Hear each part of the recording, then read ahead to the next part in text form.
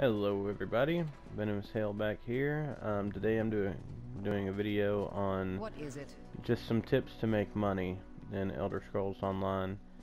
I'm going to give you several different ways to make money. Now none of this is going to be really fast. You're not going to make like millions of gold over, a couple hours. It's not going to happen. But over time you'll be able to build up your money in times of trouble. very easily with this. You see here I have 290,000 gold in the bank. Welcome to the bank. I have almost 15,000 in my inventory. Welcome to the bank of and this is my guild that I'm the guild master of, and I put 400,000 of that right there in there. So I've done pretty decent for myself as far as gold making goes. Now the first tip that I'm going to give you is pick a craft. To the bank of Wayrest. Light armor, heavy armor, medium armor, woodworking, whatever, doesn't matter. And then find you a guild that has a guild store in it, okay? And then just look through their things, see which traits have the are not common at all, and just make some of those items for those traits. Now I recommend doing this with like either like a belt or gauntlets or sabatons, because it takes less material, and you don't have to use high level material. You can use iron ingots, jute, maple, whatever. Just level 1 of these items, and you can sell them probably for around 500 a piece. Alright, that's tip number 1.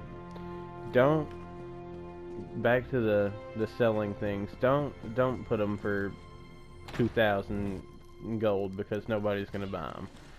They're all gonna buy the cheaper ones, because all they want to do with it is research the trait.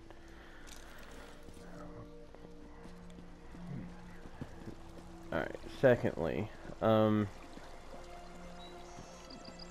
you can steal things. Ever since update 6 they've added stealing to the game. You can do pretty good just by looting containers. I recommend finding just your favorite place that seems the safest to you to just go through and loot. So my favorite place is Wayrest Castle. Alright, it's pretty easy. Look at that right there, that's 100 gold. And then you'll also get other stuff that you'll find that you can take and launder, or you'll find recipes. Once you use the recipes, they're not marked as stolen anymore.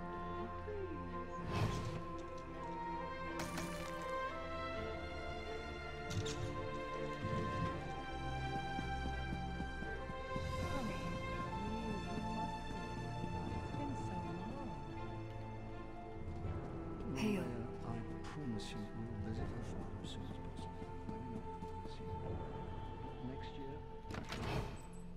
250 gold right there.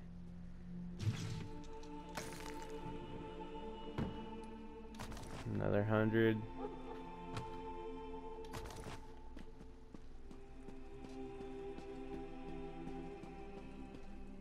And as long as you're out of the line of sight of these people, they won't know that you're stealing, so it doesn't matter. If you're worried you're gonna get caught, just make sure you're out of their line of sight.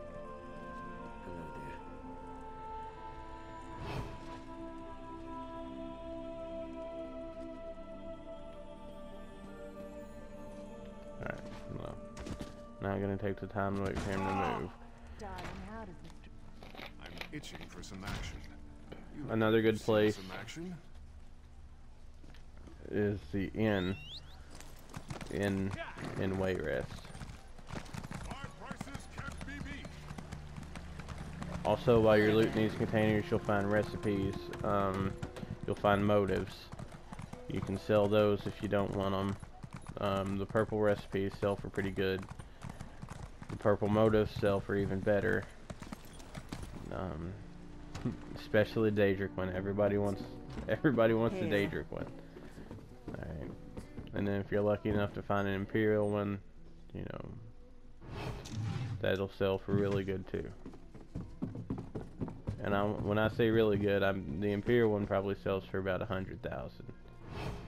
If I had to get. Oh, look at that purple recipe.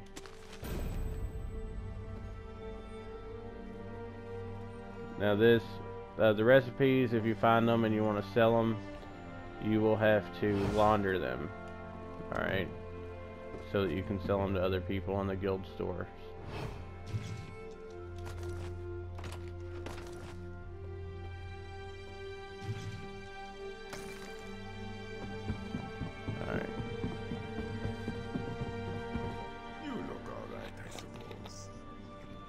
Now for the stolen items, you just want to take those to the Outlaws Refuge. If you don't know where those are, I have another video explaining it.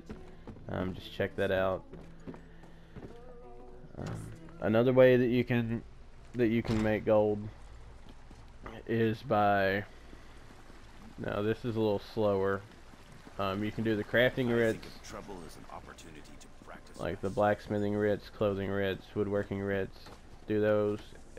And there's a chance that in the containers that you get from completing those, that you'll get a legendary temper, or resin, or tannin. Alright, you can sell those pretty good on the guild stores.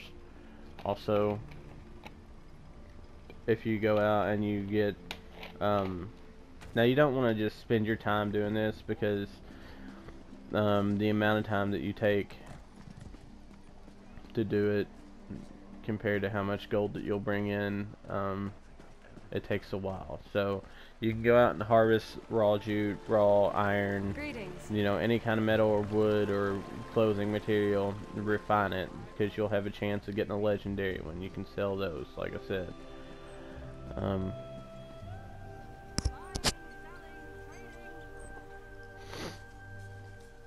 And that's really about it as far as making gold goes. Honestly, you don't spend gold on a whole lot of stuff in this game. You buy, you know, you buy your horse, and you know, which you can buy with crowns anyway. But if you're not an ESO Plus member, then you can save up your gold to buy a horse. That's probably about the most expensive thing in this game. Hello.